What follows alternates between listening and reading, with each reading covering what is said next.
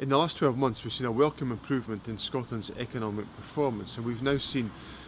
11 consecutive quarters of economic growth in Scotland, the most sustained period of economic growth since 2001. Coming along with the welcome increases in employment and the falls in unemployment,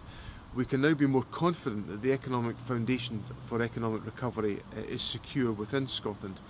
We've also in the last 12 months wrestled with the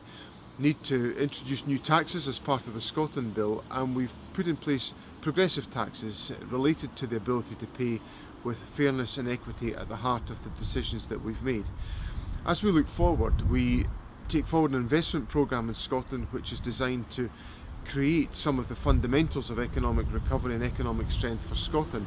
in our infrastructure, in our digital capacity, and in enabling people to enter the labour market. These measures are designed to strengthen and to build on the strong economic record that we have in Scotland.